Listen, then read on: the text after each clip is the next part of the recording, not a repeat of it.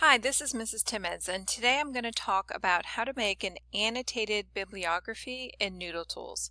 So first, what is an annotated bibliography?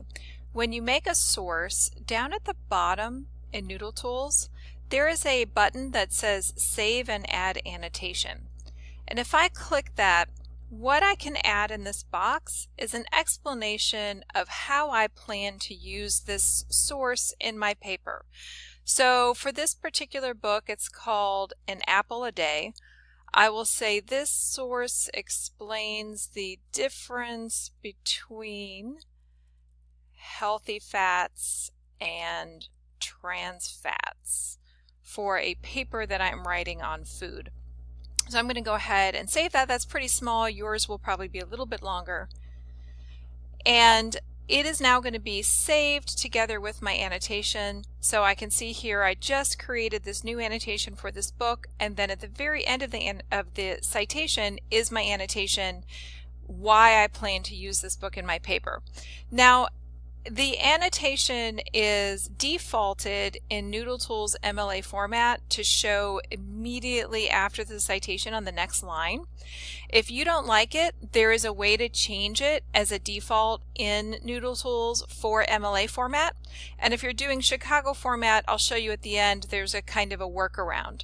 So first, let me show you how to reformat NoodleTools to actually add a space so that my annotation falls on a separate line under my citation, and it's a little easier. In my Print Export button, the very last option is Formatting Options, and there's a bunch of different stuff in here. For example, if I don't like the title Works Cited, I could always just change the formatting and have NoodleTools call it something else. I can, right here, change my annotation spacing, that's what we're going to do. But we're going to come back to this later. I can also change my printing to select whether it includes annotations or does not. It's defaulting to include the annotations. And I can change whether I want my URLs included. So for annotation spacing, I'm going to click this default. Right now it's on the same line. And my other option is just to change it to say longer annotations, add a line space. So I'm going to click that. And if we go back and look, you can see that it's now changed all of my citations, and you can clearly see that the annotation is on a separate line. I've got a line space.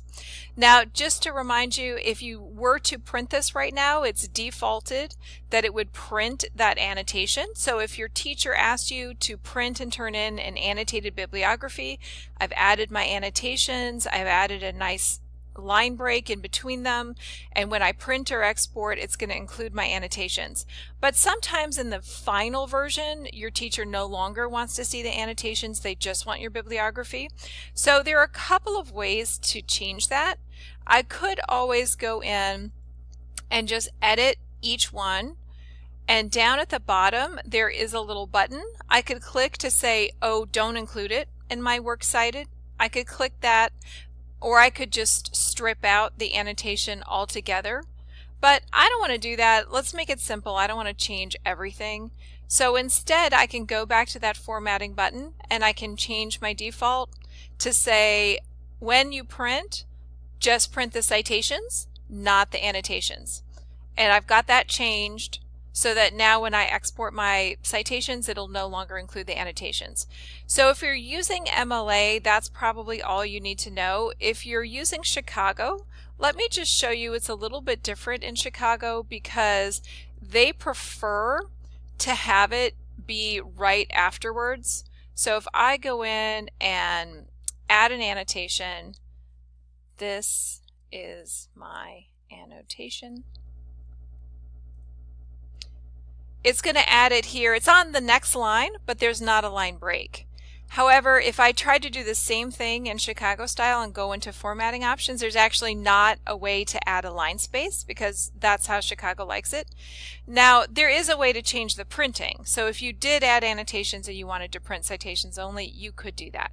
But there is a workaround if you really like the way it looks to have a space, and the workaround is just to add a space. Yay! And now I have a space right there. So again, It'll work just fine to print your citations either with your annotations or to remove the annotations and to display them there with a line break or without it. I hope that was helpful. Thank you for listening.